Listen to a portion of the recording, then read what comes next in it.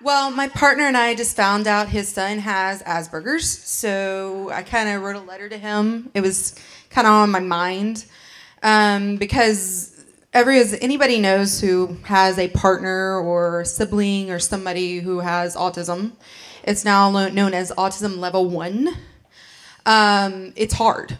They miss social cues. They hit themselves in the chest to self-soothe. There's various things that he does, and he is awesome. We did luck out. He eats everything. It's wonderful. When a kid begs for borscht, you know you love them. Oh, and mustard greens and leeks. Oh, yes. If you ever want to eat well, come to my house. Yeah, just ask for the number.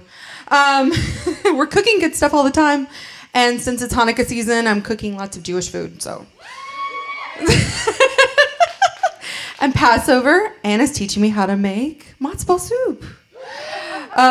This is the letter to him, and then I have poetry afterwards if y'all want poetry. So, it goes, Dear chosen child, I may have first chosen to be involved with your dad, but I knew you were a part of it. I knew that you became a part of his soul.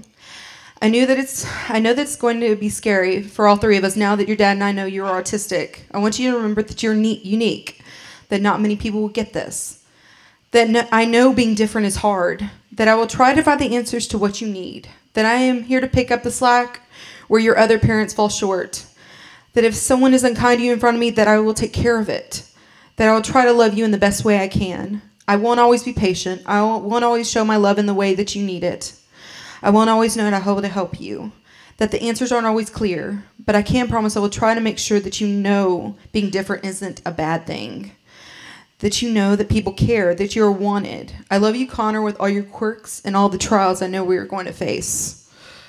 And I've got to thank the poly community because they have been so supportive and so loving towards us during this time. I take him over to people's houses and they educate him about the various carnivorous plants they have at their home. Everyone knows who I'm talking about, the wonderful bears that we know and love. But thank you for loving us. Thank you for giving us a support system that I don't think that I have ever experienced in my entire life. And if you want poetry, just tell me. Okay.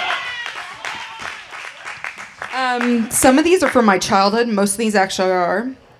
I'm not reading some of them because, well, this is going on YouTube. My family? No. No, we all know this. The poly thing scares them enough. We all know this. Sitting under the wedding water, feeling it rush down upon me, hoping to rinse the sins away of the past, trying to live in the moment, not to be too needy, afraid I might push him away, that I'll lean too far back and fall again. That's one. Do you want any more? Okay. It's all up to you folks. What? What, Connor? I heard you. I heard you talking. Okay.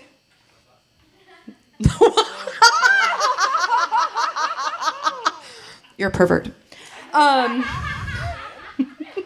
And yeah, oh yeah, I'm hearing all my friends talk in the background. I'm like, okay, who talked that? What's their voice?